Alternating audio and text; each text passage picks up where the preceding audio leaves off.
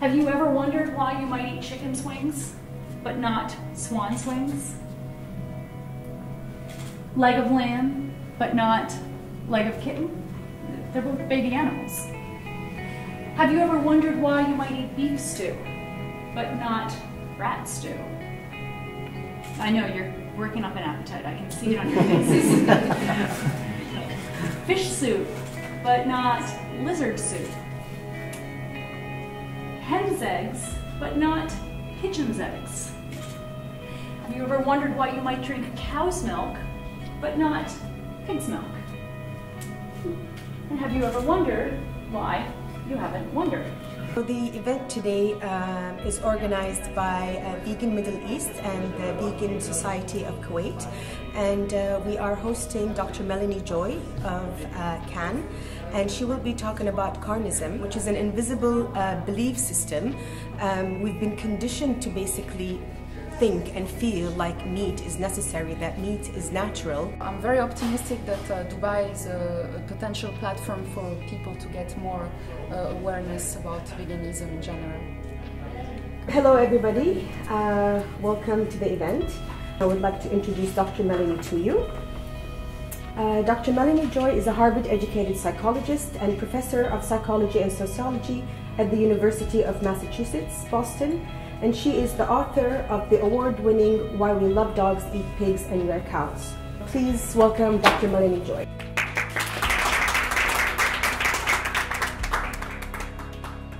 Thank you so much. I'm so happy to be here. This is my first time in the Middle East. It's my first time in Dubai, and I gave this, not this talk, but an 18-minute of this talk about a week ago, on November 29th, to an audience of 800 people with 3 tiers of seats. And it's really nice to be in a nice, intimate gathering where hopefully we'll have a nice, robust conversation at the end of this. So thank you. I'm excited to be here. My life's work as a psychologist, professor, and author has centered around one key theme.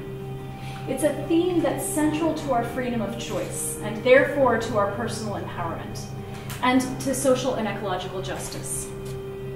And that theme is making the connection. I'm here to talk about our connection with other beings, and with ourselves, and with our core values, and about the invisible belief system, the ism, that disconnects us from these fundamental aspects of our lives. I'm here to talk about how this ism creates a gap in our consciousness when it comes to some of the most frequent and important choices we make, our food choices, and how this gap causes us to act against our own interests and the interests of others. So I'm here with a goal, which is simply to raise awareness of this invisible ism. There's an invisible belief system that conditions us to eat certain animals. And I named this belief system Carnism. They need to use a set of defense mechanisms, social and psychological defense mechanisms, so that humane, rational people participate in inhumane, irrational practices without fully realizing what we are doing. The number of farmed animals, the population of farmed animals, is 9 times the human population. But, I mean, think about it. How many farmed animals have you seen? Really take a moment to think about this. No matter where you live in the world, your answer will be very similar.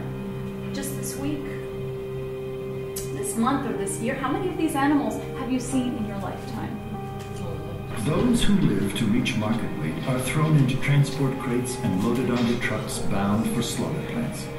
At the slaughter plant, the birds are dumped from their crates, then roughly snapped upside down into moving shackles by their fragile legs. They are then pulled across a blade which slices their throats, causing blood to pour from their necks. Calves on dairy farms are dragged away from their mothers and violently killed, all so that humans can have the milk instead. This is the number of animals that were killed since I opened this slide.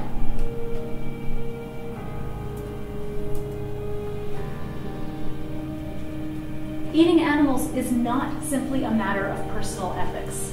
It is the inevitable end result of a deeply entrenched oppressive system. In this way, eating animals is a social justice issue. We care about animals, we care about justice, and we care about the truth. And Carnism depends on our not caring, and the entire system is built on deception. So Carnism is really a house of cards. It's a vulnerable system that needs a strong fortress to protect itself from its very own proponents, us. I mean, why else would we go through all the psychological acrobatics, if not because we care? And one of the myths about veganism is that veganism is not a powerful social movement. And this is a myth. Because the good news is that despite what mainstream carnistic culture would have us believe, the vegan movement, which is the counterpoint to carnism, is actually growing. It is thriving and mushrooming all over the world. I've given this presentation on 5 continents, and everywhere I go, I see more and more people and meet with people in positions of leadership waking up and saying no to carnism.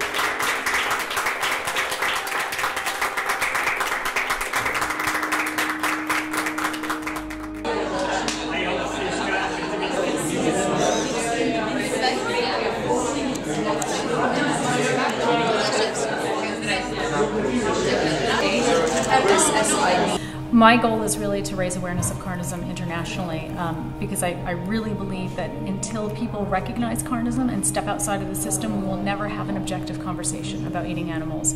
And we need that objectivity in order to start making choices that are compassionate and healthful. So what's next for me is a continuation of what I've been doing, which is speaking, touring, and running the projects that we run at Beyond Carnism, my organization, in order to raise awareness of carnism around the world.